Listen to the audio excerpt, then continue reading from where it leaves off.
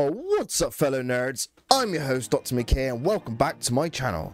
Today's video is a breakdown of one of my favourite fighter interceptors, the F-302, from the Stargate universe. In this breakdown I'll be covering all aspects of the craft, from the history behind the fighter, the size of it, as well as its combat capabilities. But before we get started, if you like the content, feel free to hit that like button, don't forget to comment your thoughts and hit that subscribe button to help support the channel.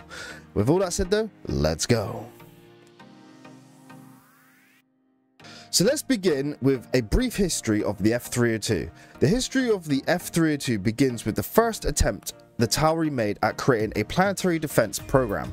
This program began with the salvage of 2 Goa'uld Death Gliders and then the subsequent attempt at the merging of both Tauri and Goa'uld technologies together, resulting in the X-301 fighter interceptor. This Goa'uld human hybrid fighter was the combination of both the salvaged Death Gliders and human add-ons. However, the ship had a failsafe built into it by the Goa'uld Apophis that would ultimately override the controls, set a course for the ship to return to Chulak. This accident would then prompt the Tauri to focus on a purely man-made vehicle. The result? The X-302. This prototype fighter was designed similar to the Goa'uld Death Gliders in shape, but other than that, it is purely a human design. The prototype X-302 is an air and space multi-role fighter interceptor. Its main role would be planetary defense against, at this time, the Goa'uld. The prototype X-302 was also designed to be able to jump on its own into hyperspace, but after its initial test flight, it was determined to be too dangerous as the power source Naquadria, a highly energetic substance of Naquadah, was too unstable and could cause the engines to explode when used to enter hyperspace. However, thanks to Jonas, Rodney and Sam, they figured out that the hyperdrive can be used briefly without any major overloads. The next step for the program was to perfect any issues from the prototype X-302 and then mass produce the design, which brings us to the F-302. The F-302 entered service in late 2002 and was Earth's first major defense platform against the Goa'uld. The F-302 was deployed around the world at various black sites, and with the ability to be dismantled into sections, it can be deployed off-world through the Stargate to the various off-world bases for defense. Later on, after the construction of the X-303 Prometheus and the BC-304s, both vessels were outfitted with squadrons of F-302s, with the X-303 Prometheus being able to hold one full squadron of 8 fighters and the BC-304 class holding 2 squadrons of 16 fighters. The F-302 has fought in many battles over its service life, from the disabling of Anubis' superweapon to the battle over Antarctica, and even the battle over Osiris against the Pegasus replicators.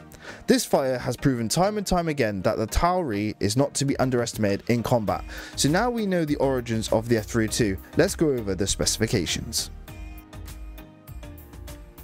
The F-302 is a 2-seat multi-role air and space fighter interceptor made almost entirely out of Naquadah.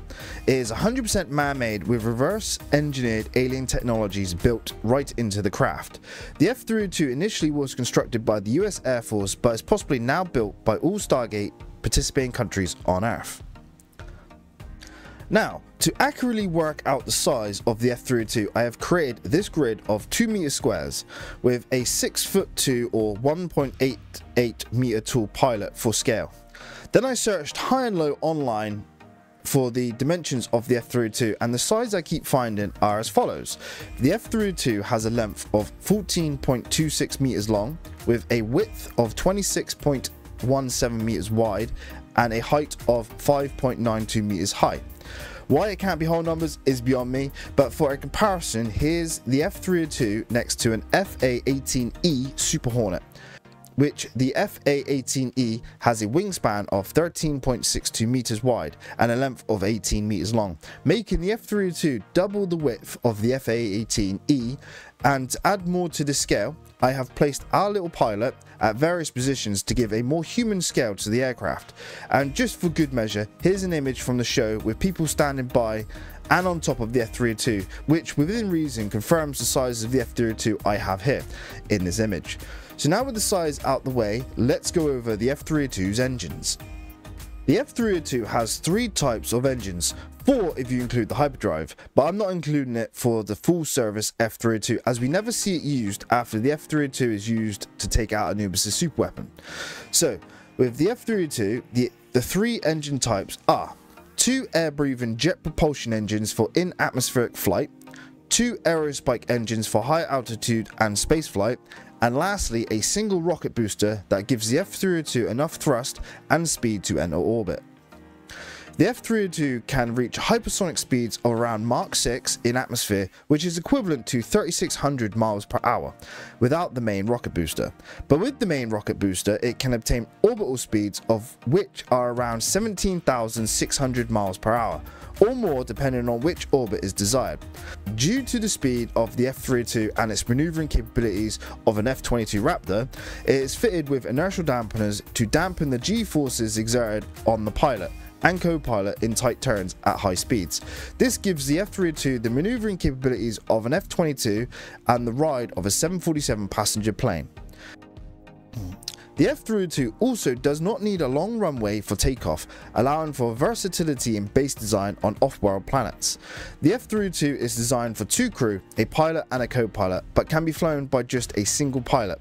Uses an advanced navigational computer for flight navigation. This also aids the pilot while in deep space. Now with the propulsion and navigation systems covered, let's talk weapons. The F-302 armaments consist of 2 nose-mounted railguns for close to mid-range combat against enemy fighters. The F-302 is also fitted with a range of external ordnance, of which are 4 wing-mounted long-range Naquadah-tipped AIM-120 air-to-air missiles for enemy fighters and ships. Also, the external ordnance mounts can be capable of equipping Naquadah-enhanced Mark 9 nuclear missiles for engaging enemy combat ships and capital ships, if the mission requires. All weapons are controlled by the pilot or co-pilot using computer-aided targeting and off-bore sight targeting systems. The F-302 also has the ability to carry a sizable payload on the underside of the ship, like the payload consisting of the replicator satellite in the show. However, this payload bay can be used for additional weapons, but this remains to be seen within the show. So now with all the weapons covered, let's go over some additional features of the F-302.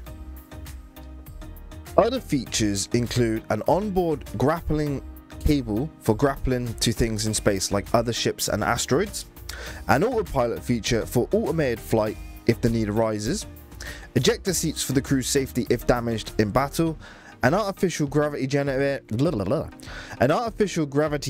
to generate gravity inside the cockpit while in space, a long-range communications array for communication with the squadron or home base, and radar-like sensor array for detecting ships and objects within a 600-kilometer range. And lastly, the F-302 has wheeled landing gear for landing on runways like most aircraft do. The power source of the F-302 is unknown, but I imagine it is a combination of standard aircraft power and Naquadah enhanced power supply. So that's my breakdown of the F-302 fighter interceptor from the Stargate universe. This fighter is straight up one of my favourite fighters in sci-fi, even being up there with the best of the fighters from across the other sci-fi universes. The F-302 has definitely earned its spot in the Sci-Fi Hall of Fame, and it will be remembered for all time. So there we go then guys, this video has been so much fun to make, and I'm so thankful to all you guys for supporting this channel. We have reached over 500 subscribers, and I really can't thank you all enough for the wonderful support and comments you have given. It's so amazing, so thank you all so very much. I've been your host Dr. McKay in today's breakdown video, and if you liked the video, feel free to like, comment and subscribe to help support the channel out, and please do leave your thoughts on the F-302. So thank you all for watching, and until the next time, I'll catch you all then. Cheers and goodbye. Bye bye.